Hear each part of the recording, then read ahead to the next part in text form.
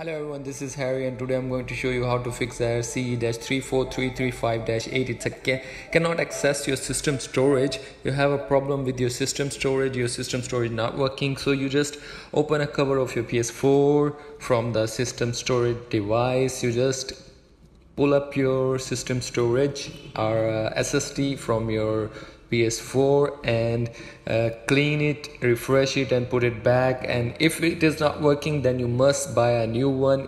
This one is maybe expired or something else. You have a cover on it, just open a cover with the screws, so change it to your SSD. If you think that it is fine, then you just clean it and put it back. So after cleaning your SSD of your PS4, then just same as it is, put it back to your PlayStation 4 and close its cover and plug in your HDMI and other wires, other cables.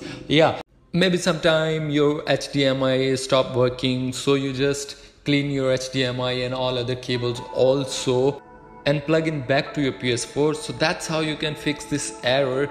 And if you have any question, then ask me in the comment box.